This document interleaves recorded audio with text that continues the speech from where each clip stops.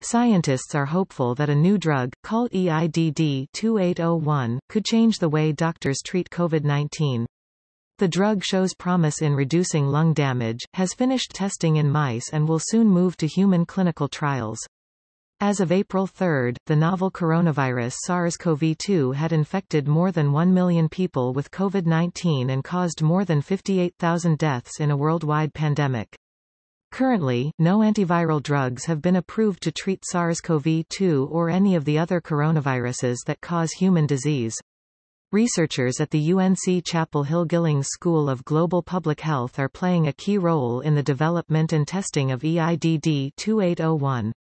Virologists in the lab of William R. Keenan, Jr., Distinguished Professor of Epidemiology Ralph Barrick, are working with colleagues in the lab of Mark Dennison, Edward Claiborne Stallman Professor of Pediatrics at Vanderbilt University Medical Center (VUMC), and with George Painter, Chief Executive Officer of the nonprofit Drive Drug Innovation Ventures at Emory and Director of the Emory Institute for Drug Development (EIDD), where EIDD-2801 was discovered.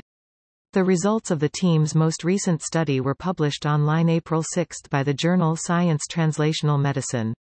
The paper includes data from cultured human lung cells infected with SARS-CoV-2, as well as mice infected with the related coronaviruses SARS-CoV and MERS-CoV.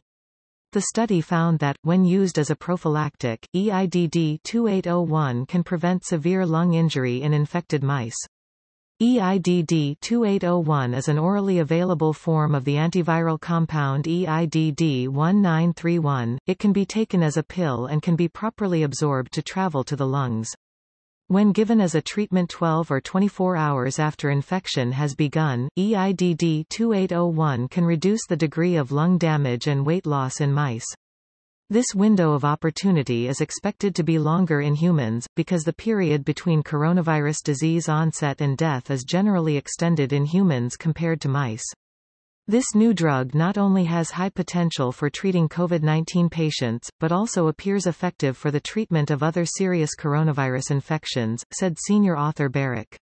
Compared with other potential COVID-19 treatments that must be administered intravenously, EIDD-2801 can be delivered by mouth as a pill.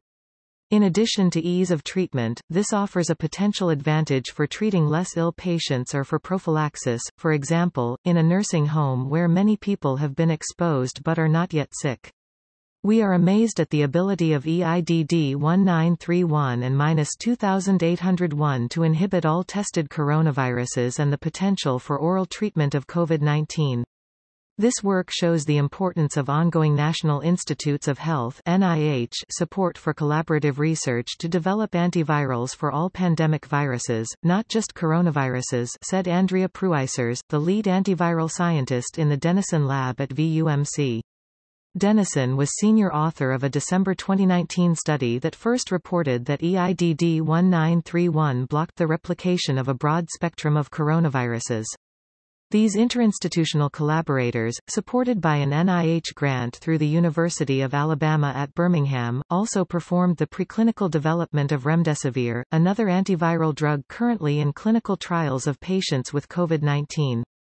In the new Science Translational Medicine paper, Maria Agostini, a postdoctoral fellow in the Dennison lab, demonstrated that viruses that show resistance to remdesivir experience higher inhibition from EIDD-1931.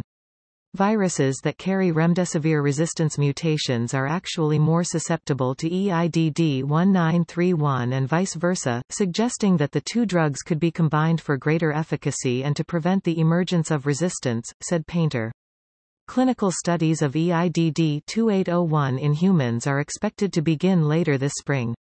If they are successful, the drug could not only be used to limit the spread of SARS-CoV-2, but also could control future outbreaks of other emerging coronaviruses.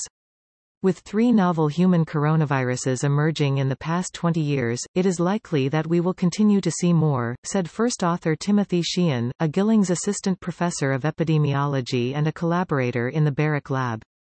EIDD-2801 holds promise to not only treat COVID-19 patients today, but to treat new coronaviruses that may emerge in the future.